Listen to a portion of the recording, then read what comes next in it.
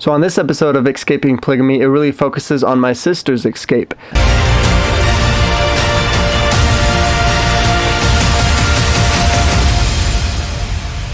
My sister Rachel is the sibling that is just older than me, and an interesting fact about her and I is that we are actually exactly 1 year, 1 month, and 1 day apart. She and I were very close growing up. It was interesting because it did kind of feel like she was one of the only ones I was able to be open and honest with and share my true feelings without being worried about her telling on me or getting in trouble. She and I both would do that with Amanda and Cammie and talk with them a lot when they were still living at home with us, but once they ended up running away, it was just her and I for a while, and we had our younger siblings, of course, but for some reason, below me, a lot of the siblings, I guess maybe there was just a little more of an age gap or something, but it was very hard to talk about these types of things with any of the younger ones because it felt very much like it's only for the older kids, or like, you know, kind of felt like, oh, you don't talk about those things around the kids in a way. And so for some reason, us being the older siblings, it was just easier to talk about these types of things. But with Rachel, I was always able to, and it was super nice. It was great to kind of see her perspective as well, and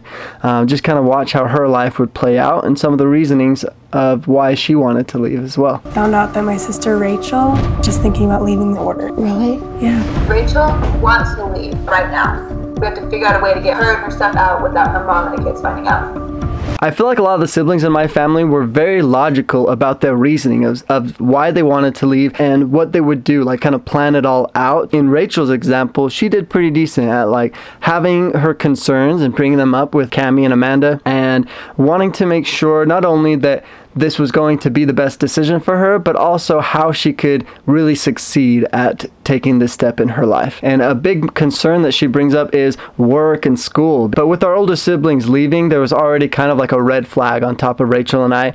Like they were keeping a close eye on us, kind of making sure like we weren't going to be the next ones to leave, right? And so one of those things to really shelter us was to keep us around only order members and not letting us go off to college and be around other people our age that weren't members of the group. Rachel really wanted to go to college, and they kept stopping her from doing that. My name is Rachel.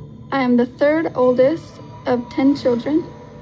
There's many reasons why I myself want to leave.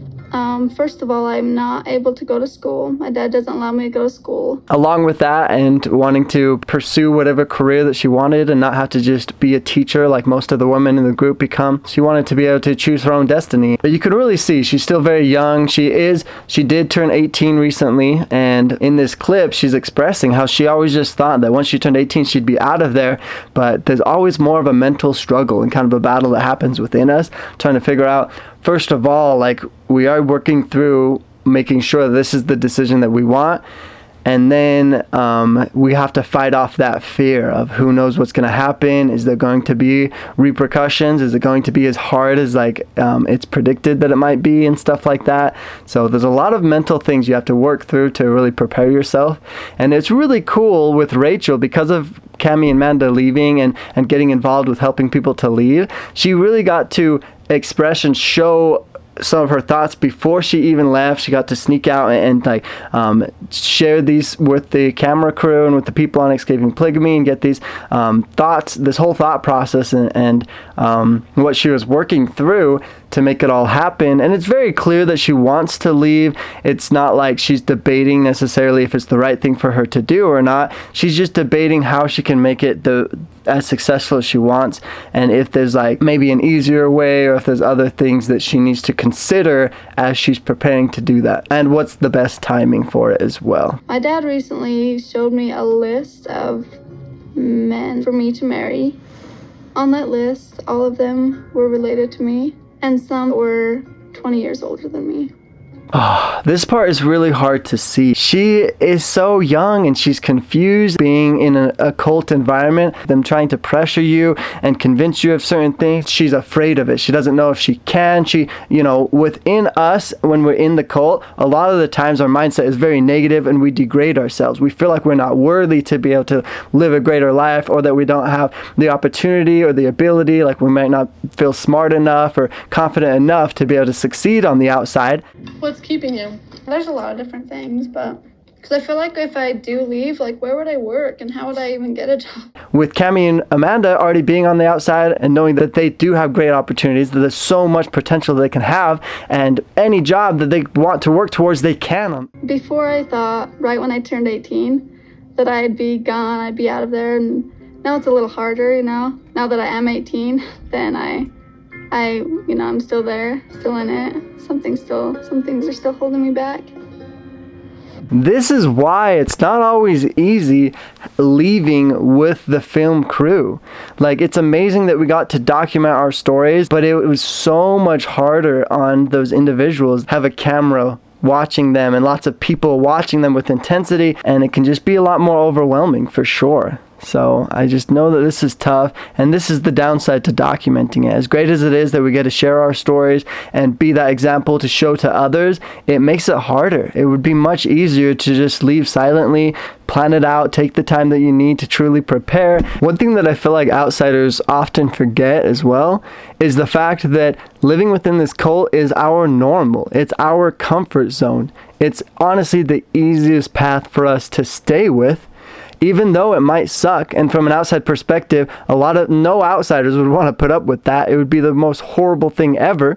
But when it's your own life and you've already gotten used to it and you've adapted to dealing with that, it seems a lot easier. It's something that you at least know that you can cope with, you can deal with it because you've been dealing with it.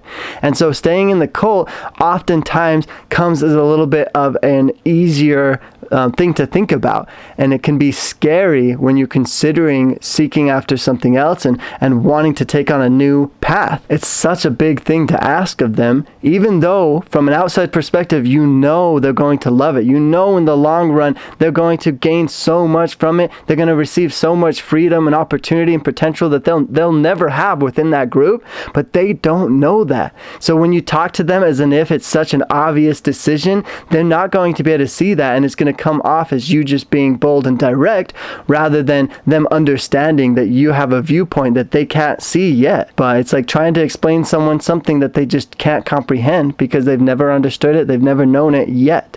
They need time to discover that. It's especially hard because in the order they teach you that family is everything. So I feel like when you leave, you're still constantly thinking about family. So it helps a lot to be able to find a family on the outside or find relatives to be able to reconnect with and still feel that similar love from others.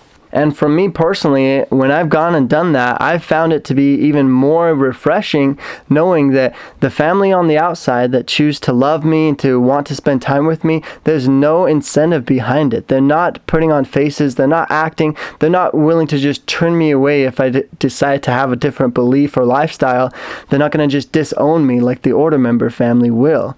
And so it's almost a more meaningful relationship because you know that they are there out of true and pure love for you.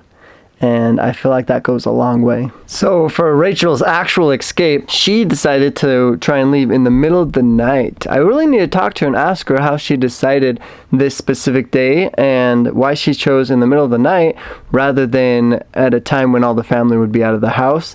Which, I mean, in the middle of the night still can work because they would all be asleep, and as long as you're quiet, I suppose nobody would necessarily stop you.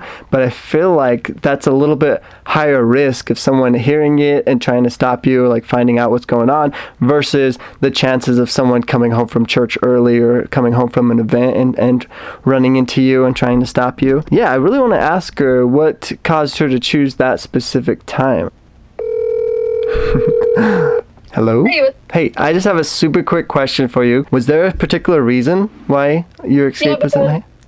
You know how you could stay and like leave and stuff? Mom watched the girls a lot more.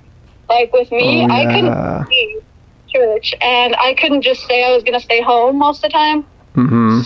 I literally left in the middle of the night because that was the only option I thought I had. It was because Dad was only gone for 1 week. He was on the honeymoon with... Oh, yeah. So he was out of town. This is the best time to leave because Dad's out of town. But yeah, her escape was very intense. If you've watched the episode, she leaves in the middle of the night, and our sister Amanda even ends up climbing into the window with her and helping to hand the boxes out the window.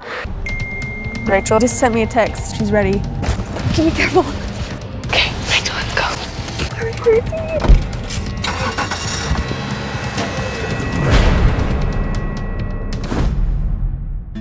and they were very stealthy. They did it just really quick. There was a lot of people helping, so I think probably the day before, she was like secretly getting most of her stuff packed and taken care of, and then just got it all out the window. And I'm sure it was similar for her, just like for me, that we both had to leave a lot of stuff behind. So when what we are packing is generally stuff that we think is extremely important, all the stuff we really want to take with us, and we don't care so much about taking a lot of the small things. We leave a lot of stuff behind, first of all, so we don't have to pack them, so it doesn't look suspicious when we're getting things ready. She was probably very nervous though too, I would imagine. Leaving in the middle of the night like that, that's gotta be scary. It's so nice to see my sister Rachel excited for a new chapter in her life.